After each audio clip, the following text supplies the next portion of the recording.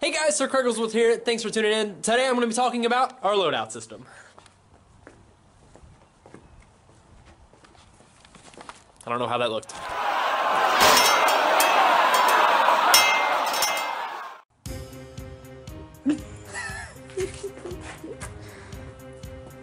Alright, the first thing I want to mention is that our loadout system, every single weapon has a point value, and each person can only have 10 points worth of weaponry in their loadout. So your loadout cannot consist of 17 pole arms. That's not going to work. You're not going to be able to hold that much. So instead of classes and instead of things like that, you just have your loadout. Your loadout kind of defines your character in our LARP rather than specific like wizards, thieves, stuff like that. That's good. Anyways. So we're going to talk about all of the weapons from lowest point values to highest point values here, and they all come in between 1 and 10. So we'll start with 1, the throwing knives and other small throwing arms usually that we'll use. So these will take up 1 point in your loadout. You can throw these at people, and they're flimsy and stupid.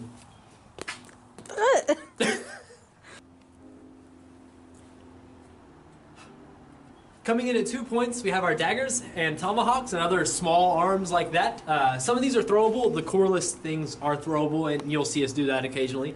These tomahawks are. We have other crappier looking daggers that we throw around. These are really tough, so we don't throw these. But we throw the heck out of some tomahawks. If you throw that at me. Eh. Coming in at a whopping whole 3 points out of your loadout are a few small arms as well, including a buckler or a small circular shield. Not quite as big as a punch shield, but whatever, who cares. Short swords of all types, small hand axes, and what we're calling a javelin, but is really just an axe with the axe heads ripped off of it. But you can throw this at people too. We need more stuff. Next up, the 4-point weapons, including but not limited to small shield, regular old swords, one-handed hammers and maces, and one-handed battle axes.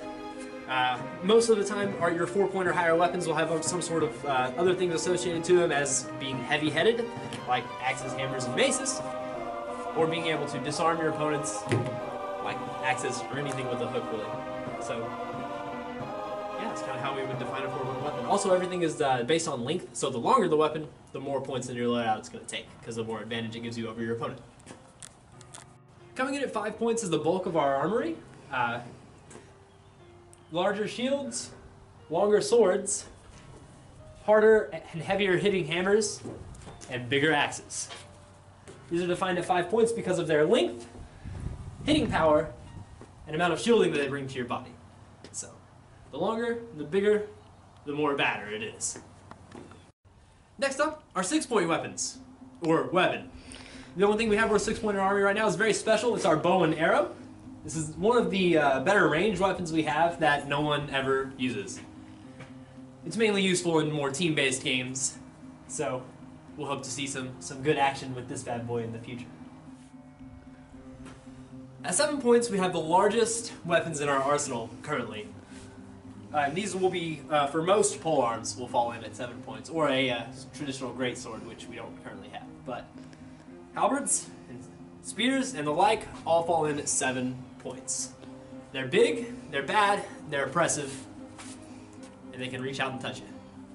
Hey guys, thank you so much for watching. This is going to be the first part of what we hope to be a small series about how we do things here, what our LARPing style is. So if there's anything you want to see or want explained, let us know in the comments below. Anything you want to see us do, let us know in the comments below. We're always open to suggestions. Thank you all so much. Click another video to go ahead and watch some more, or click the subscribe button if you like what you see.